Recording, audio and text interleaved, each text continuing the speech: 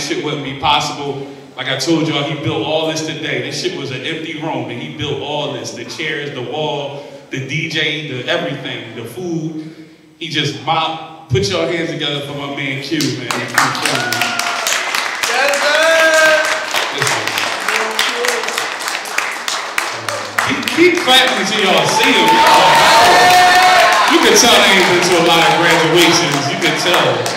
They struggling with this, they clapping shit. Y'all is a horrible Family Feud crowd.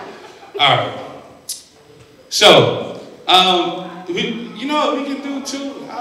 Like they might have some questions too. I don't know. They might have some stuff. So, anybody, anything that's on your mind y'all want to talk about before we get started? Anything bothering y'all? Anything besides what happened at your school? Anything else? What is it?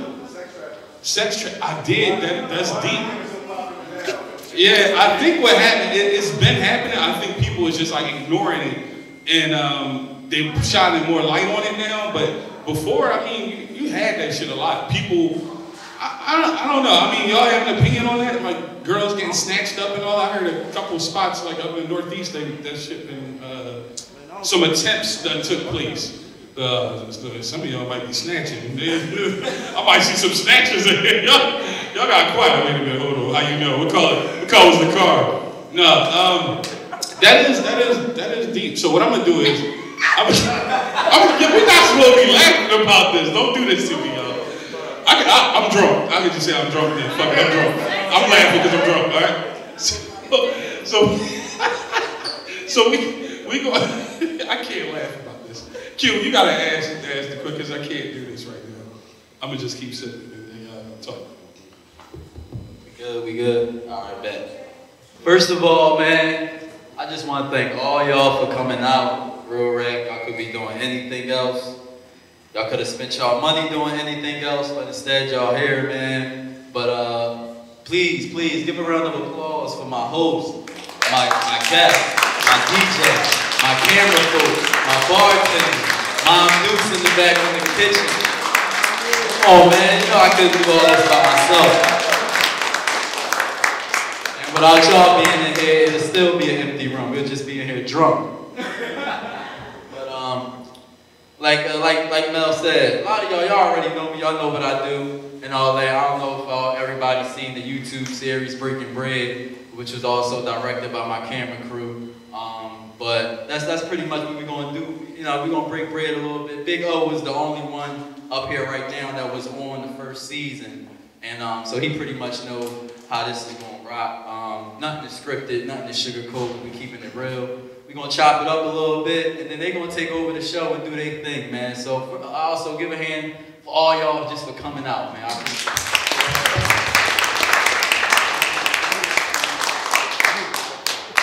So they all pretty much, Mel introduced everybody. I'm a little tipsy too. I don't even drink like that. I took a couple sips, so I'm a little tipsy. You didn't make your own drink, did you? No, I was not going to do that. Good. But yeah, let's chop it up with them a little bit. So one thing that I know, right? Everybody that do something, I don't care what it is you get into, it's a story behind it. You're doing it for a reason. You know what I mean? Something is motivating you to doing it, or whatever the case is. And we got poets and comedians up here, right? So 9 times out of 10, the stories that they telling is coming from real life experiences. Am I lying? No, I mean, it's real life experiences. So I'm gonna just ask, starting with TaTa, basically like, why comedy? Like, what's the motivation behind wanting to do that?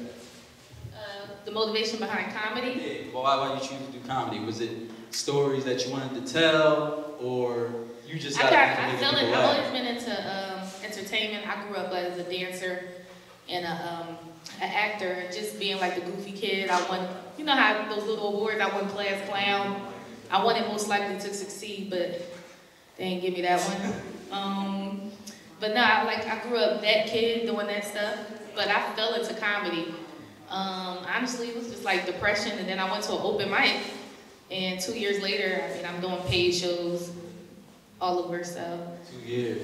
That's yeah. it. But yeah. That's nothing. That's 2 years. The story is funny. I mean, I was going through a breakup and my father died around the same time, and my dad's Jamaican, and his funeral was in Jamaica. And it was a Jamaican funeral. I don't know if you ever had somebody almost drop a nigga in the hole. And then, like, you know what I mean? It's goats going past and shit. I'm like, God damn, I was like, oh shit, this is sad, nigga. Is that a goat? Like, you know, like, it was a wild situation. And then around that time also, my boyfriend, we broke up. This nigga done moved on to a virgin and shit. So you ever have a conversation with your pussy ladies like, you know, I'm like, sis, what's going on? Like a virgin? A virgin? I mean, but you know, I know she's sucking some dick though. You know what I mean? Ain't nobody 28 no virgin. Fuck out of here. But yeah, so all that went through my mind and I said, let me go to an open mic. And that was 2 years ago and now I'm here doing paid shows. So, I love it. I love it. Yeah, I love it. Big O, what's up, baby? My man, this is my guy, man. Big O, like I said, he was on season 1, and we definitely chopped it up a little bit. But Big O, let him know, man. Why poetry? What made you want to start, you know, telling stories through that? Poetry, just because, like, I feel like that was the only way I could express myself. You know what I mean? And I feel like I could be a rapper, because I ain't shoot nobody. Yeah, I feel like I could be a rapper because I ain't shoot nobody. You know what I mean? So I feel like poetry, you know what I mean? I can express myself through that, touch the people, and understand my message. Yeah, so that's Y'all got a Big O always laid back. Like I don't know if he tipsy or not, he might be, but he always just laid back. Y'all think I be laid back. That's my guy, man. Super cool. But you always said you just wanted to be heard, though. Yeah, that's all I want to do, just be heard. My message inspire anybody at all. I did my job. Yes, sir. Yes, sir. Yes, sir. Appreciate it. Appreciate it. Let's get it, Cole. Talk to me, man. Now I haven't met Cole or Kim. We met once. You probably didn't remember me. You do a lot of shows and all that, but this is my first time meeting with them, so I definitely need to know what's the motivation behind, you know, your comedy and what you doing out here, man, and, you know, why? Like, to be honest, bro, it started because I was ugly as shit.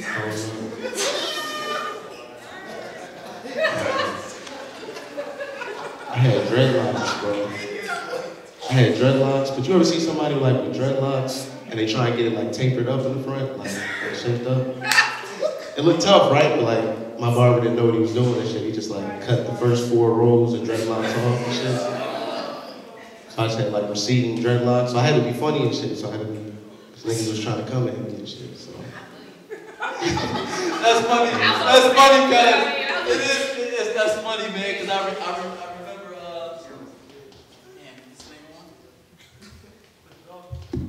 that's funny because we do remember people like that, like in school, that was just, they had to find a way to, it's tragic. You know, to keep people laughing and all that. So that's funny, man. But the stories behind it, like, you know, we all got, I know everybody got stories behind their comedy. Like, you ever be telling the story that you're like, no, the one I ain't gonna like, I'll tell everybody that shit.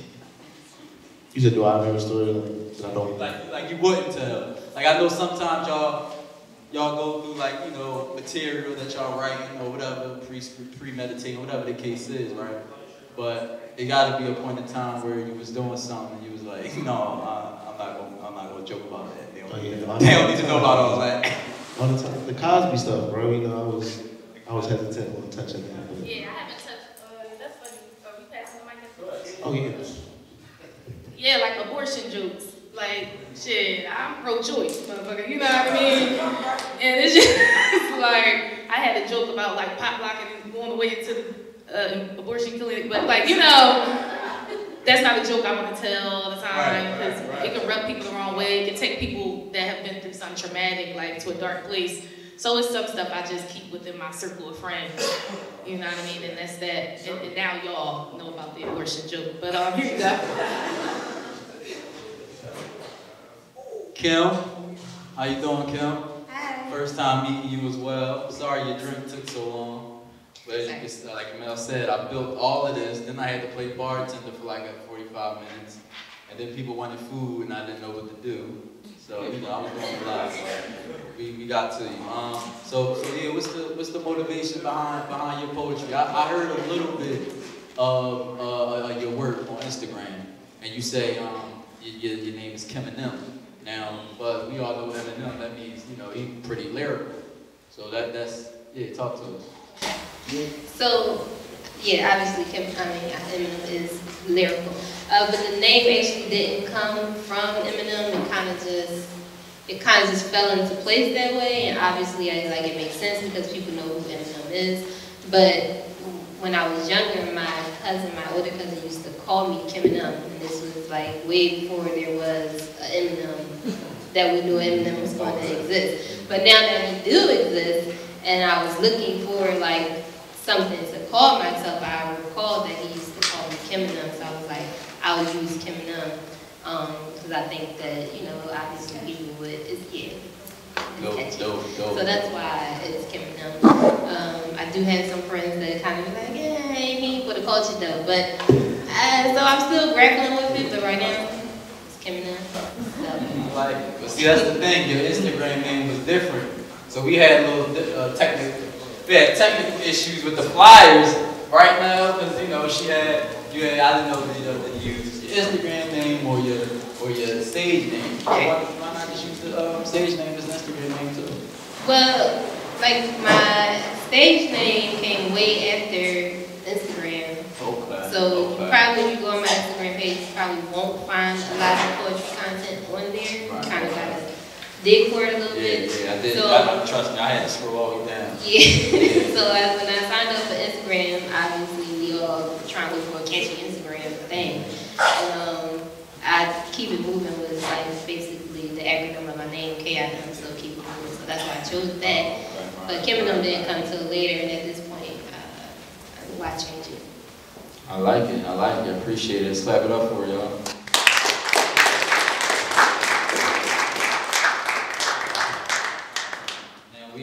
We started a little late, so I ain't gonna sit up here and talk your heads off. Absolutely. We can take a couple minutes to add some. Who am I? I thought everybody in here knew who I was. That's why y'all here, right? She's not impressed. She's not impressed. Well, I mean, y'all pretty much know what I do, man. I'm basically, I'm Russell. I like to look at myself as like a Russell Simmons in the making. I can't tell you what I am. I can't tell you what I am. I'm not a motivational speaker. I'm not a fashion designer. I'm not a party promoter. I'm not a comedian. I'm not a poet. I don't do none of that. I really don't. I give y'all videos on Instagram every day talking some real ish. Alright, I'm gonna stop playing some real shit. I know mom and dad know I curse all the time. But I give y'all those videos. I did the YouTube series where I brought people up just like them, breaking bread with them.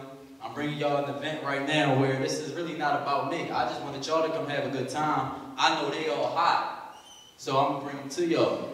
You understand what I'm saying? So as far as me, man, I'm just trying to find my lane, find my niche. Team Ghostly is the brand. Make Your Presence Felt is the movement. And just like Def Jam was, you understand what I'm saying? Def Jam had a damn video game. I might be working on that soon. Real rap. I might be working on that soon. So I do plenty of things, man. I don't even like to say I'm an entrepreneur.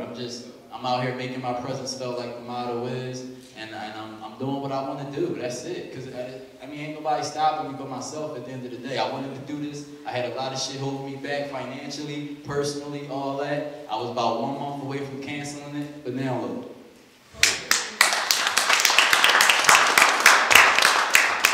So I thank y'all, man. I thank everybody for coming out. I thank y'all for joining me and making. This is history. This is my first one, so this is history for me. You understand what I'm saying? I know the price gonna go up as the years go up, so we might as well enjoy them while we got them for cheap. Let's get it, man.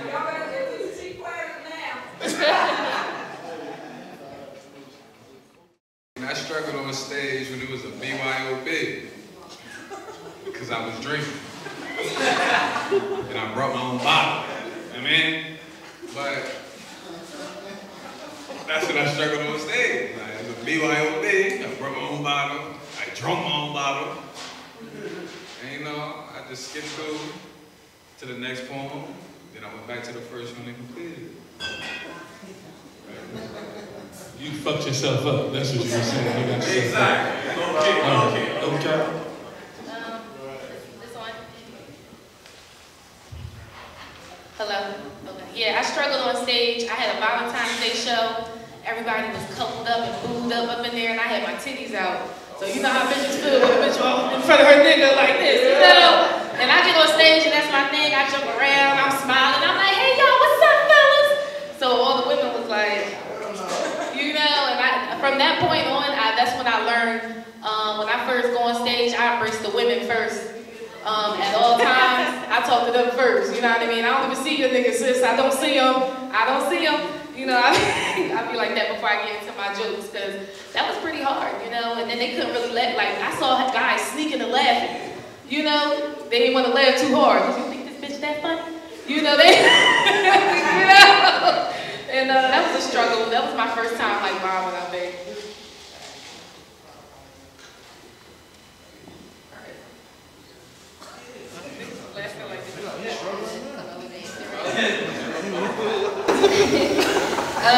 Well, I'll just be honest, I feel like I struggle every time. I still often read from my phone, so you guys will see me read from my phone. So every time I'm wondering how I'm delivering it. So I feel like every time I perform, there's always a slight struggle and nervousness. So when I do perform, you guys, you know, bear with me.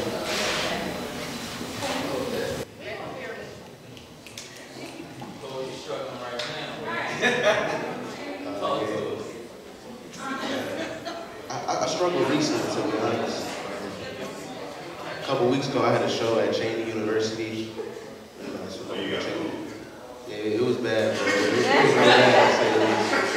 It was bad. I drove an hour down there for free. God, it was a fashion show. It wasn't even a comedy show.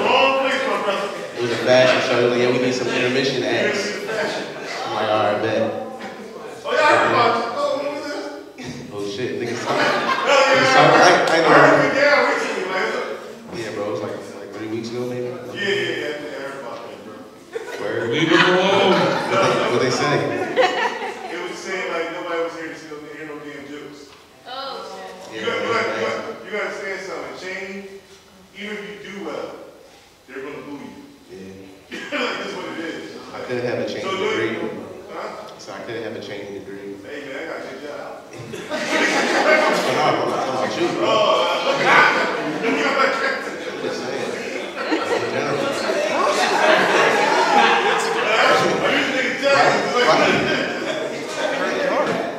Why he jumped? Yeah, bro. So yeah. I want to take the heart, bro. Cheney's not gonna support anything. It's what it is. Yeah, no, bro. I've been doing well. Yeah, he said he don't even care anymore. He said he hoped Cheney burned down. That's what he was saying. Basically. No, he not gonna burn his school down, man. I hope not. No, man. Real quick, so I'm familiar with 3 out of the 4. Oh, I'm not too familiar with you. Where you from, my man? Salem, New Jersey. Okay, all right. So, South Jersey. how big is the poetry world like in Salem? How big is it? Me? Yeah, not you. How big are you? How big is the poetry scene in Jersey? Oh, it's you. Just you. That's all I know. Damn. You saying in my town or the Jersey? Yeah, like in that area, like it's poetry big. It's over. Me. Just you. All right. However, we got a couple rappers. You know, everybody got to think they can rap. Yeah. I got you. From Salem, also. Okay. All right. Other than that, it's just me. It's Just you. poetry. I got it. So was it a struggle then getting out of where you at to do this? Not really. Like, I just felt like Philly was the city for everything. So I just said, I'm going to just come here every week and see what happens. All right. That's And what's now up. I'm here with Team Ghostly. You feel me? All right. TaTa is not from Philly originally neither. So what is the comedy scene like? Because you're a Jersey girl. So what? I'm from Camden. It's about 5 minutes over the bridge. Oh, we already know that's like Fortnite. That's Fortnite over there. Them niggas shoot you right as soon as you get off the bus. They be like, you gonna take these bullets? I know you ain't talking. No, First of all, I've only lived in Philly for a year and I see. And you done seen the bodies? Don't worry about them. I've been a kid all my life. They see no They on display. I moved to West Philly. They were like, you niggas get shot every day. But I was like, oh my God. They just doing that to scare you. They not And really it wasn't even at night. It was like, let me tell you not something. the daytime murders. In the summertime, I was in AutoZone. It was a beautiful sunny day. McDonald's was across the street. Niggas minding their business. I walk out the AutoZone. I see these two niggas leaning on my car. I walk up like, get the fuck off my car. But I saw he had the strap. I was like, I started backing off. Like, you know what? You can have the car. It's cool. You know, I ran inside the AutoZone. And yeah, he shot him right there. And it was broad daylight. So shit like that happened. You know, I heard gunshots 11:30 a.m. I came outside, so nigga dead next to the park. Like, I'm like, wow, this is what they do. Right around these corners. Maybe it's my area, but like, no, Camden, I'm from Camden and grew up in the surrounding areas too, Pennsauken. So, which is like the next town over. But we grew up always coming to Philly to do stuff. So y'all didn't really have a comedy scene for you to really flourish. Not really. It was just goofy people that hung out together for the most part. But like now, we're starting to do more. Right. And I mean, shout out to Garnett in the building right here, Garnett Briscoe. Okay. Look at you. That's my nigga. He from the same area. He puts together events too. So. Okay. But for the most part, we come to Philly to do everything just about. Yeah. And Cole is also from Jersey. Cole, what's the scene like where you from in Jersey? Not Camden. I'm from South Jersey. South Jersey. Okay. That's Jay. It's very peaceful. It's peaceful. So. What county? I say so. For you though, like, there's no way, like, back at home that you could even like be involved in comedy if you like weren't doing Philly, right? Oh yeah, no, bro. I gotta come over the bridge. You had to come over the bridge for that. Yeah. All right. Kiminem, 8 Miles. Where did you get your start here in the Philly hub? Like just trying out the poetry. Just words, right? Okay, that's where I met you at. And how were you received at first going to Just Words is actually... Is somebody calling me? Oh. You like to scare me. That's like a little Netflix horror movie just now. I heard the door open.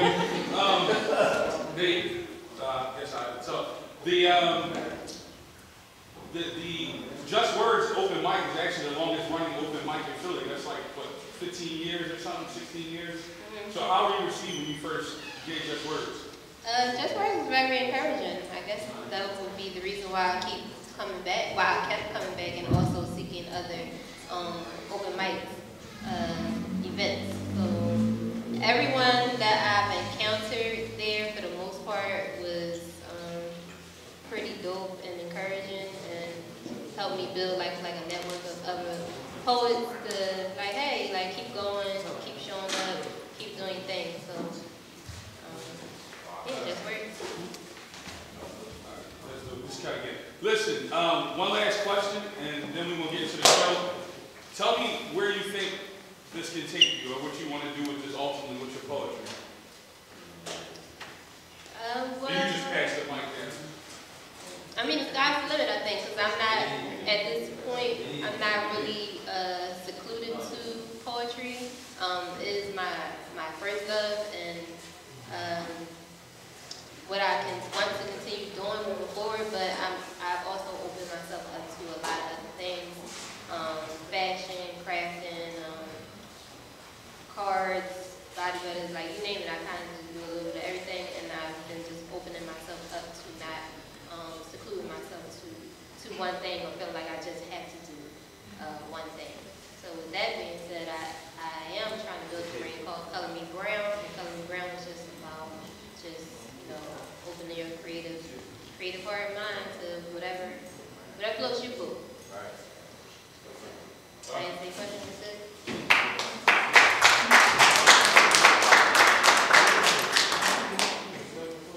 Mel, I hope this takes me far because I'm an engineer downtown and I hate that shit. Go to the same place every day, sit down, stare at I hope this takes me far, bro. It's I funny. think it can. He's saying that me and him will text from time to time, like during the day, and his frustrations come through the text message. I know when you possess a talent, and I'm sure y'all two can speak for it too, and you're doing something that you know you feel like you ain't supposed to be doing. You ain't supposed to be going to work, clocking in every day, helping somebody else get rich, and you're talented. You know what I'm saying? It's like you just put yourself in your own box by going to work every day, right? That's how you feel some days. So I get you, bro. Yeah, bro. With daylight savings now, it's like it's dark at like 4 o'clock. Like I missed all. Mel, bro, don't talk to me about dark. Yeah. Oh yeah. I'm out there with a headlight on every day. Bro, hold on. Time out. What's your route? What's your route? Y'all not gonna come catch me. You want to make sure you get home every night safely. That's all. Your route. Same question. What was the question?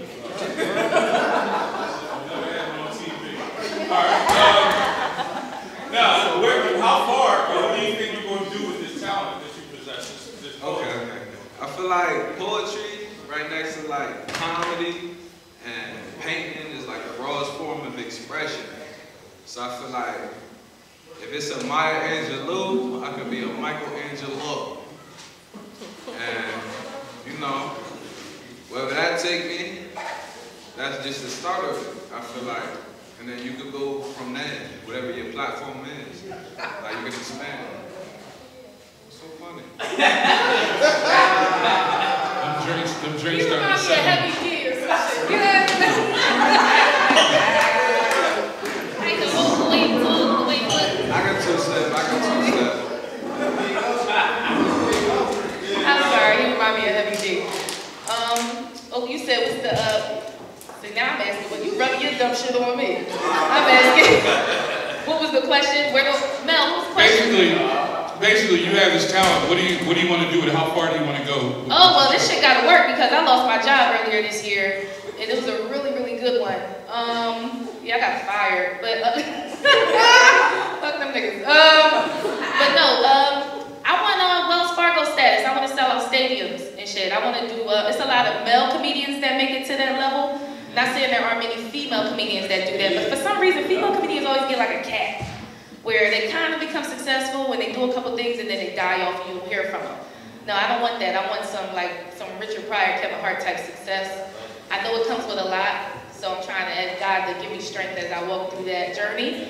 But overall, like I know I can do it. I can sell out a stadium. I will sell out a stadium.